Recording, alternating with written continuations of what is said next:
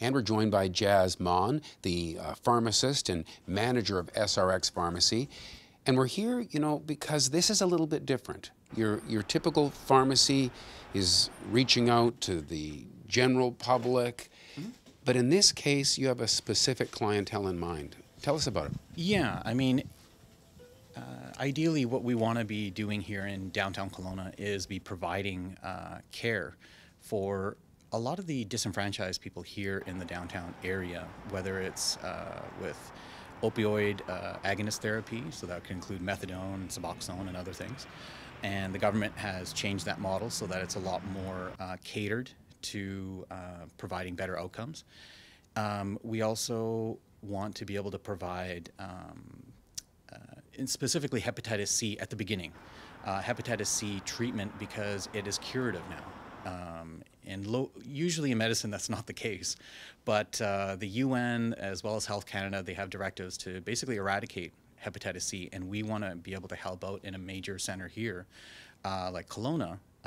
And we can also service other areas like Vernon and Kamloops and the entire Okanagan region.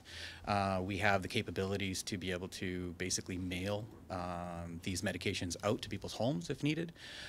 We are currently getting underway with virtual and real clinics just next door to us, together with the help of Dr. Brian Conway from the Vancouver Infectious Disease Center. And he personally will be overseeing a lot of the hepatitis C treatment that we do next door. So obviously you and the ownership that's made this investment believe that there's a need. Yeah, there is. And actually this is Canada-wide, but specifically outside of the Vancouver area, it gets harder and harder for treatment, as a lot of people in the Okanagan know, that, you know, doctors are a lot more scarce, treatment can be a lot more scarce. We're here to fill that void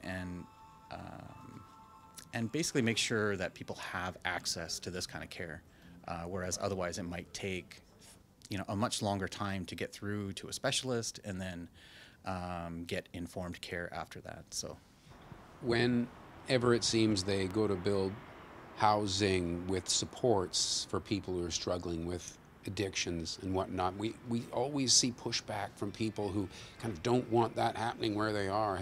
Have you experienced, or do you anticipate any pushback with your business model here? No, actually, we've talked with the mayor's office, and they're actually fully on board, and they're really happy that we're here. We have had outreach with specific counselors and support workers in the area, specifically in the downtown area, and they're extremely happy that we're here as well, that they have a place that that they can make sure that people get care that otherwise might fall through the cracks. Well, it does sound like a great service you're offering, and I suppose anybody, if they want to be supportive of what you're doing, could come in and get whatever prescription they've got filled right here. Of course, yeah. And I do want to stress that we don't only do specialty molecules. We also do any regular pharmacy behavior medications, and we do blister packing. We do regular prescriptions. I do my own father's prescriptions out of here. Yeah. It's not all about people with addictions. That's right. You're a full-service pharmacy as well. We are a full-service pharmacy.